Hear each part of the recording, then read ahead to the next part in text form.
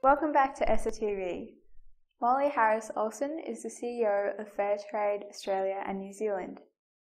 Recognised for her leadership on sustainable business and development, Ms Olson has convened, led and been a member of numerous boards, business, leadership and sustainability initiatives, including the World Economic Forum's Global Leaders of Tomorrow.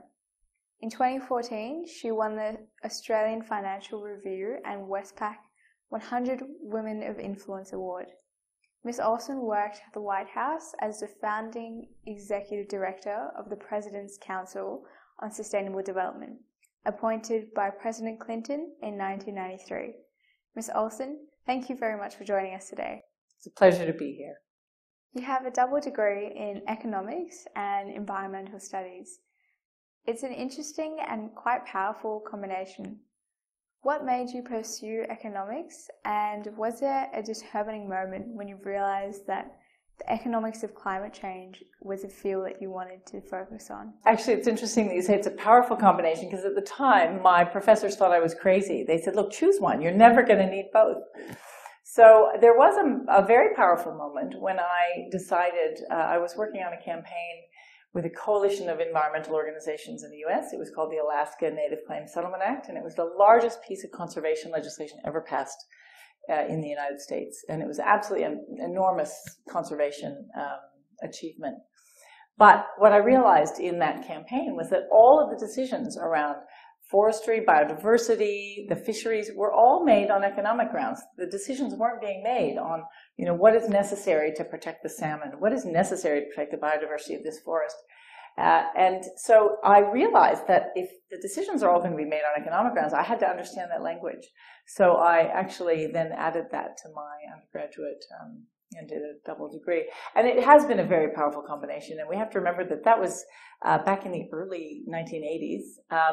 And the word sustainable development hadn't been coined yet. So Brundtland didn't come up with the word sustainable development that meets the needs of the present without compromising the ability of future generations to meet their own needs until 1989 or something, quite a few years later. So for me, it was kind of the early days of understanding there was a deep connection with these two sets of disciplines, and that I really needed to understand both in order to make a impact on them. When encouraging businesses to implement sustainable policy, it's essential to look at the drivers of change.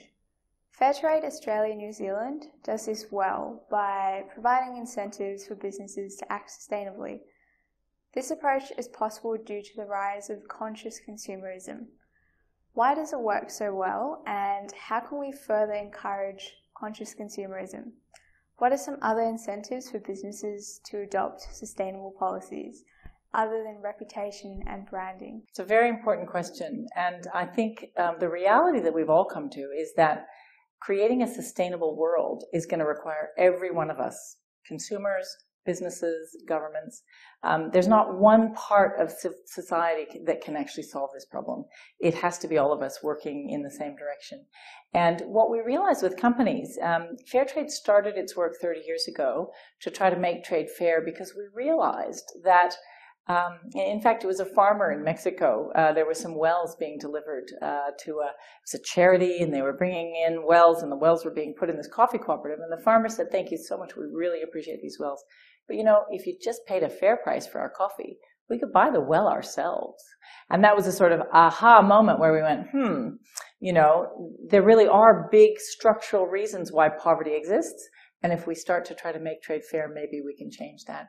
So Fairtrade has been phenomenally successful in that journey. And it is quite a powerful thing to be able to now be about a 10 billion Australian dollars every year trade and retail sales globally in Fairtrade certified products across the world. 11,000 different products, 7 major commodities that are traded. So this is impacts for farmers that are just phenomenal. So the impact that we've had on people's lives has really been so exciting. And I guess what I would say is our success is because of a couple of things. One is that we have a very robust, clear set of rules that define what is fair trade, what does it mean to play in this fair trade world and to have these benefits. And why is it that we are so rigorous about transparency in those supply chains and about auditing across them, so that actually if you break those rules, you actually get decertified or delisted, or you're not allowed to call yourself Fairtrade anymore. So we're a very robust, transparent system. And I think that that transparency and that clarity across what it is to be sustainable. So in the Fairtrade standards, there are protections for the farmers in terms of environmental health. There are protections for gender, child labor, climate change mitigation and adaptation. I mean, you name it, really. Across the whole sustainability spectrum, the standards actually help define what is going to help the farmers to enable trade to be fair for them. And the benefit for the companies is that they actually have long-term sustainable supply chains. They can feel good about what they're doing for tiny marginal differences in the way that they currently run their businesses and operate. They can actually have a profound impact in a positive way to support and enable farmers to have more control over their future, their families, their communities, and their lives. So it's a huge benefit to them. I think that what we need to do to have more of it is actually, I mean, my dream is that actually all trade will be conducted under fair trade terms. And if we could do that tomorrow, if I could wave a magic wand and make all trade adhere to the kinds of standards that fair trade has, the kinds of transparency and auditability across the supply chains that we have, we would have an infinitely more sustainable planet across all these important attributes of sustainability. So I guess we can, what we need though is more companies that understand that long-term benefit for their own businesses, and that we all share the planet, and it's up to all of us to actually make sure that we're increasing the sustainability for everyone. I read about your work on Rainbow Warrior, a Greenpeace ship used for protesting against whaling, seal hunting, and nuclear waste dumping. You were fighting against BHP. It's very different to the kind of work you do now. What made you change your approach, and why? It was a fantastic experience working with Greenpeace and running campaigns on the Rainbow Warrior. The Rainbow Warrior has done so many things, as have Sea Shepherd, to try to make people think differently and bear witness to some of the really atrocious things that are happening in the world, whaling, nuclear testing in the Pacific amongst them. So it was a real privilege to do that work. I was actually personally sued by BHP, as was the skipper of the Rainbow Warrior and Greenpeace Australia as an organization, during that particular campaign. We also shrouded the Japanese embassy in drift nets, for instance. You couldn't do that today. You'd be risking your actual survivorship if you went to an embassy and wrapped them in a drift net. So I think that things have changed a bit. But for me, what was quite powerful at that time was we got incredible press, we had incredible public support, lots and lots of high-profile activity. But actually, when it came to BHP, it kind of solidified their view, and it didn't actually help them understand why we didn't think whaling oil drilling in a southern right whale calving ground was appropriate. The whales had only just come back into the area after decades of near extinction, and why we believed that the oil drilling was inherently bad for them. It didn't help them progress their understanding of sustainability issues in general. And I realized that actually it's important for organizations to raise awareness and to create an opportunity for the broader public to understand these issues. But actually, when it comes to changing companies and company behaviors, there has to be a method that also provides them an opportunity, which fair trade, I think, really does, to be part of the solution. And in this case, the only way that they could be part of the solution was to not do what they were doing, which I still believe was not appropriate. But with fair trade, it's actually looking on what are the solutions to some of these problems, and how can we actually engage business in a way that enables them to be part of those solutions. In your time at the White House as founding executive director of the President's Council on Sustainable Development, Al Gore was the US vice president, and he was in a great position to influence change. Why do you think his 2000 presidential campaign was unsuccessful? Could it have been due to the public not being as receptive to climate change issues? It was a great privilege working in the White House. And in fact, I joined the campaign for Clinton because Gore joined the ticket. So it was actually when Al Gore, he had already written the book, Earth in the Balance. I knew that very few politicians had any grasp of the real magnitude of the environmental challenges that faced us. And I thought, right, he's joining the ticket. You know, if he gets elected, we'll solve all these problems, and, you know, then I can go back to being, you know, kind of, you know, having a normal life instead of this very, very active life. I like an active life, mind you. But look, I think why his bid didn't work, I think it was a lot of different things. I think the number one reason is really the flaws in the voting system. I think it was the same with the Hillary and Trump campaign. In the United States, it's a first past the post, and then there's this strange electoral college. In both those elections, Gore would have won and Hillary would have won if they had been doing that election in Australia, because we have preferential voting, mandatory voting, so everybody has to vote, and it enables more of the population to have their voice heard in the selection of the candidates. So I think part of it is that Australia is just a much more democratic system and a much better electoral system. I think that when he lost the bid, lots and lots of things changed. I mean, if he had won that bid in 2000, I think the world would be in a very different place from a climate point of view. And I think looking back on it in 100 years, you know, that might have been, you know, the tragic loss that we suffered. I think that I'm hopeful, I'm always hopeful that we can actually address these issues like climate change constructively. And I think that one of the things I love right now is that actually the companies in Australia are demanding that the government get their dang act together, because from a business point of view, it doesn't help if the policies are changing all the time. Business wants surety. They want to know how to plan for the next, not 3-year cycle, but actually 30-year cycle. And for governments to keep doing these flip-flops around this is not helping anybody. So I love the fact that now we've got businesses that are much wiser than our political frameworks and are actually pushing our governments to actually just get their act together and you know, accept that already in the world today, renewables are a larger proportion of power that we are using, and it's much more cost effective. And get on with it. You know, get over the coal stuff. It's gone. It's last century. It's the century before that. It's fine. It's gone. Let's let it go to bed, and let's move on with the things that are actually going to be more sustainable. It's so obvious to most of us, and it's just unfortunate that the political machinery is a couple of decades behind even where business is. How can the United Nations Sustainable Development Goals be successfully implemented and adapted to suit Australia?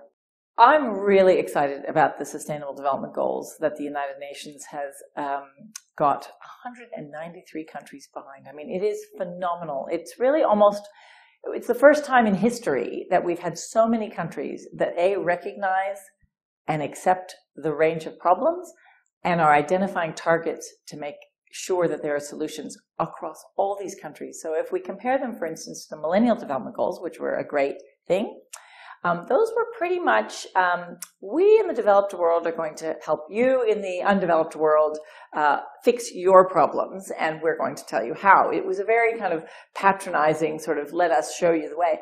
The Sustainable Development Goals recognize overconsumption and obesity as biggest problems as poverty, and you know, we have these problems at the ends of these spectrums. So all of this for me is very exciting, because actually once all of us know what the problem is and we focus on what is the target to change that, and we start thinking about what are the solutions, I think we're capable, I think humanity is capable of great things. And so this enables us the framework for all of us to move in the same direction to try to solve these goals.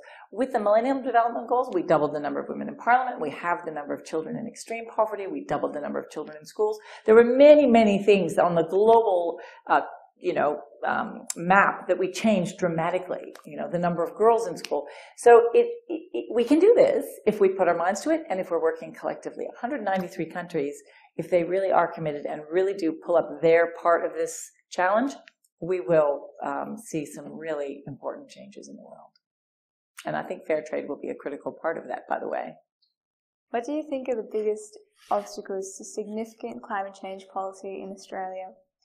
And what do you think is the best way to approach this climate change policy? I think climate change is one of the biggest challenges humanity has ever faced. And I think it is hard for us to imagine, and really I think many people still don't believe that it's possible for us to have had this kind of impact, but we have. And all the evidence suggests it, and all the evidence suggests that the sooner we act to pull it back, the less weather extremities we'll have, the less impacts we'll have on the planet. I think it's fascinating that just recently we've had not one, but 2 hurricanes back to back in the United States. I'm hoping that Trump understands that his climate policy is enabling these kinds of radical weather events to amplify. So I guess what do we need to do? I think we need to unlock the power of business and unlock the power of NGOs. We need to try to get governments to be enablers for innovation and renewables. We need to try to stop governments that are getting in the way. And I'd say in the Australian government case, we were the only nation backing George Bush for a decade when he stopped and delayed action on climate change. I think that is a disgraceful history for Australia. We are now fumbling and flip-flopping in ways that are just embarrassing globally for a policy, for a government to be flip-flopping like we are. I think we just need to get out of the way, let business get on with doing the right thing and creating a climate of sustainable energy production that will enable all of us to live a healthier and happier life. So I think governments generally can be very helpful. When they are helpful, it's fantastic. If they're not going to be helpful, get out of the way. Because business is ready for this. Business knows that it's coming. Most business leaders, even, was it back in 1992 or 93 that the CEO of British Petroleum actually acknowledged that climate change was real and that his company had to do something about it. And John Brown should go down in the legendary books of business leadership because he actually did the biggest step, that he broke ranks with the rest of the oil industry to accept that it was a problem. That was 30, 40 years ago. That was a long time ago. And since then, we should have made a lot more progress than we have. But I guess what we need to do is keep moving in ways that are constructive and helping in the ways that are actually taking on solutions to these problems. And I think ignore the guys that are trying to slow it down and stop it. I mean, I don't know what to say except that how do they sleep at night? I mean, there is no doubt that this is happening right now, today. Just look at the US, look at climate, look at Bangladesh in our neighborhood. I mean, it's real, it's here. Let's figure out how to do something quickly. Let's do it by enabling business that is addressing the issues and by letting governments get out of the way when they're stopping us from doing the right thing. How can we further encourage businesses, governments, and the public to adopt more environmentally friendly behaviours? Encouraging businesses, governments, and communities to adopt more sustainable behavior is really, really important. And as I say, no one of us, groups, not government, not business, not consumers, could actually solve this problem on our own. All of us have to understand we make a choice, and if we understand that we're either part of the problem or we're part of the solution, and actually get on with being part of the solution, regardless of what our hat is, as a consumer, as a mother, as a business leader, as a government leader, all of those things have to contribute to the solutions, or they're still contributing to the problem. If we can just identify and understand that, then every action we take is really obvious. Every action, whether it's I'm riding my bike to school or I'm taking the tram to school, I'm riding my bike to work or I'm taking the tram or I'm driving my car. Every action that I take, if I consume Fairtrade products, if I don't, these are actions that actually make a difference. And so I think we all understand much better now than we ever did before that what we do matters. And so let's do what matters, and let's make that solution part of our way of living, and let's not be part of the problem that we know and have known for a very long time how to reverse. Do you believe that a cultural approach, such as Clean Up Australia Day, or a more regulatory approach, such as the Green Building Council of Australia, is a more effective approach to climate change?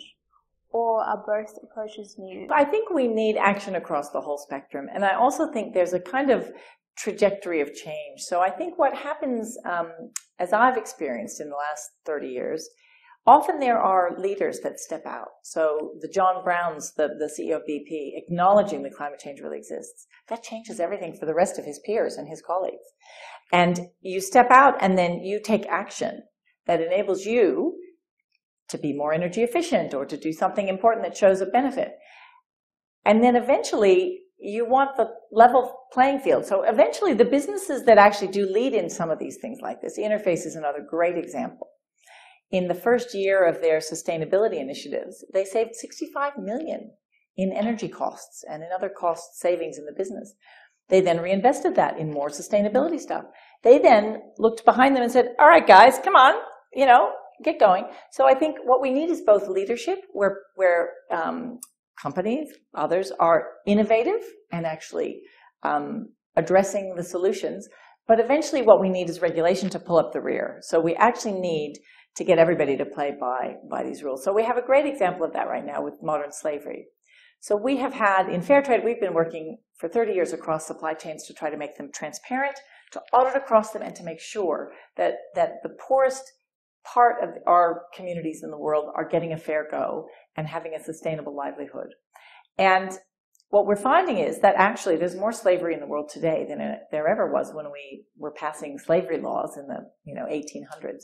So what we need to do now, we have the capability to be transparent. We know what's happening in these supply chains. We actually can eradicate it, but we need everybody to pull together. And so government is actually playing a very constructive role now. In the UK, they passed a year ago a Modern Slavery Act. In Australia, they're considering it. They're looking at it in Canada and New Zealand.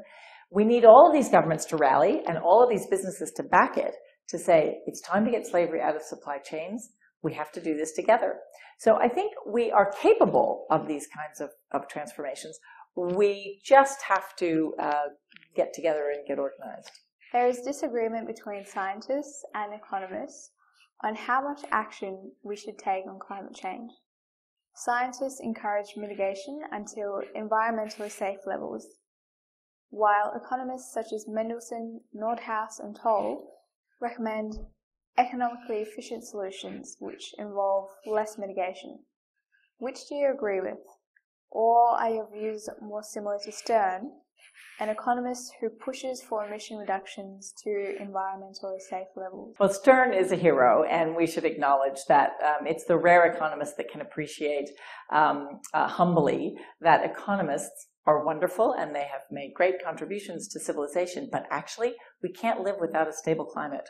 We can change our economy, we can design our economy in many, many different and diverse ways that don't result in climate change. We cannot create a safe climate by ourselves. So I guess what I would say is that we need to understand the biophysical limits of life on Earth, and we need to make sure that we're not breaking those rules. The economy we can design in many, many ways, and we've gotten better and better at internalizing external costs, recognizing pollution, recognizing the kinds of inappropriate ways that the economy can distort and is still distorting. I mean, we have more inequality in the world today, more consolidation of huge international banks, more poverty than we've ever had. So we need to be able to understand that economics is a creation of our own devices. We can design it well, we can design it poorly. There are examples all over the world of where it works brilliantly. The Grameen Bank is a super one where you can help lift people out of poverty with very simple, small loans that enable women's cooperatives to do something powerful in their community. Or we can enable increased inequality that actually drives more problems and more poverty. I think the economists, and Stiglitz is one of the best examples, can help us if they help us to design an economy that respects the boundaries of the biophysical world, and climate is the paramount one. Economics deals with climate change in many different ways. Some outrightly deny that economics has any involvement in climate change, whilst for others, climate change is viewed as a tragedy of the commons and pollution as an externality. But in the words of Stern, it's the biggest market failure the world has ever seen. Is there a particular economics approach that you think would work best? For example, cost-benefit analysis, a game theory or strategic approach, or viewing mitigation as insurance for climate change? Or should economists stop disputing methods for mitigation when we should really be doing everything in our power to stop climate change? We need to do everything in our power to stop climate change, because there will be no economy if we don't have a stable climate. But I think it's also true that economics has evolved really substantially in the last 20 years. When I did my economics degree, I can remember arguing vehemently with my economics professor at Yale, who insisted that the only way to calculate the value of an endangered spotted owl was to calculate the net present value of the timber of the forest in which the owl lived. And I said, I don't know how to calculate the value of that owl, but I am absolutely certain that that is a living species that has a value beyond the timber, and that we have to figure out as a civilization, what is that value and how do we take that into consideration? Because as Robert Kennedy once said, the economy values everything except what matters. It doesn't matter, it doesn't measure the strength of our marriages or the grace in our poetry. It doesn't matter it doesn't measure things that matter. So what do we do?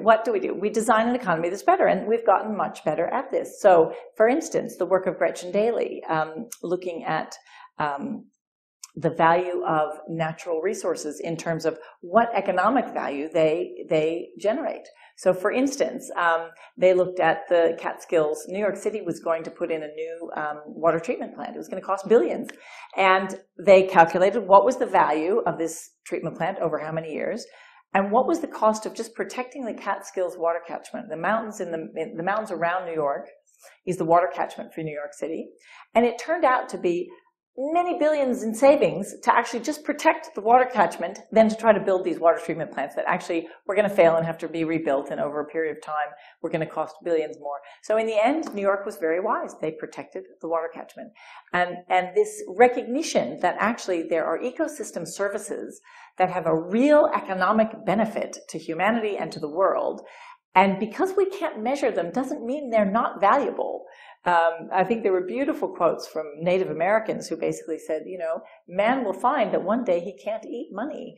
There really are things that matter more. So I think with economics, we just have to design it to value the things that actually are essential to life on Earth and to the diversity of life on Earth and to healthy life on Earth. And once the economists get to understand those things better, then we'll be able to actually monetize them in different ways. And in the case of the Catskills, see that actually letting nature do its work and enabling nature to be healthy is far superior in terms of contributing economic benefits to communities than necessarily water treatment technology, for instance. I guess if I could say one last thing, it would be that what we will see in your lifetime is going to be phenomenal. And I think I'm very hopeful that if we all pay attention and do what matters, we will come out of this and learn a lot from it and be able to be a more civilized and healthier humanity and world. I think, though, that we also have to realize that this is a powerfully challenging time. And it matters. So don't think that someone else is going to do it. If we don't do it, we're it. We have seen the enemy and he is us. We have seen the solutions and we can take them. But without all of us, it's not going to be possible. Ms Olson, thank you very much for joining us today. It's a pleasure. It really is a pleasure.